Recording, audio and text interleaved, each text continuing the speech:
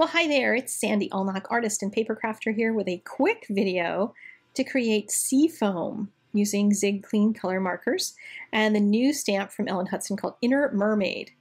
And it's got a mermaid tail, it's got some seashells and things, but it also has some fun sentiments that are a blast to use. And what I've done is stamped the mermaid tail, but I wiped off, before I finished stamping, I wiped off that end so that she can be kind of diving into the foam.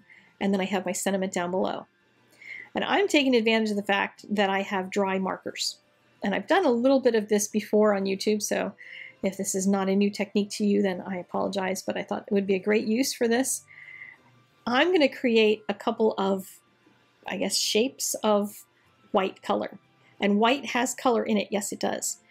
If you're talking about something like this where there's a lot of foam on it, then there's going to be some dark shapes you need to create for there to look like there's white. And I'm using the side of the brush marker and kind of sketching over the top of the rough watercolor paper. And the rougher the better for this particular technique. But notice that I don't get much color out of this 036. It's about dead. So in order to get some more color out of it, I can dip it in water and get some more color. And it doesn't get a lot more color out, but it helps me to spread it more.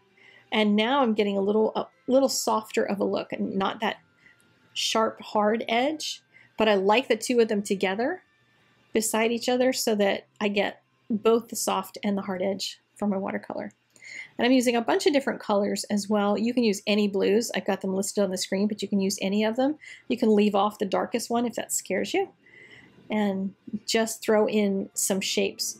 And I'm making almost scallop shapes in a couple of areas and then leaving some white areas. Don't try to fill in every square inch, or then it'll look like she's got blue foam. But you want to have enough so it looks like there's shadows behind each one of the poofs of foam. And you can even use a duller type of blue. You can use grays.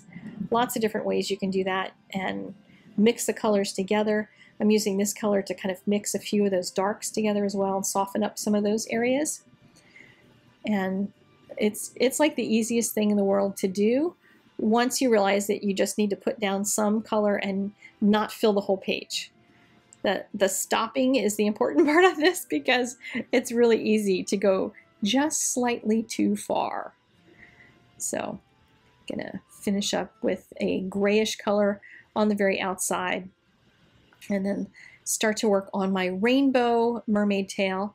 And I'm going to use a couple different colors on her so I can go from green out at the tips of her little tail and then start moving down. I do make a mistake in here, but I'm going to let you see the recovery of the mistake. I use this 052, which I think of as like best yellow ever because it's like my favorite yellow color. But that color is going to mix terribly into that lemony yellow color.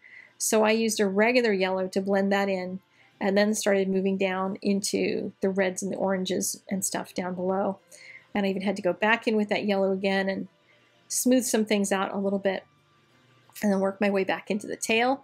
I didn't use too much of the blue, just a little bit, enough to tie it to the rainbow, and then went right back into the greens and start working my way down into the lights, and then let that light color sort of fade off into the rest of that sea foam. So super easy and super quick to do for those of you who like to make really fast cards. This one is an easy one, and then I just trimmed it down to stick it onto a panel and called it finished. Very sweet, very summery, and hopefully a good treat for World Watercolor Month. So all month long, I'm on Instagram and Facebook doing little 30-second videos.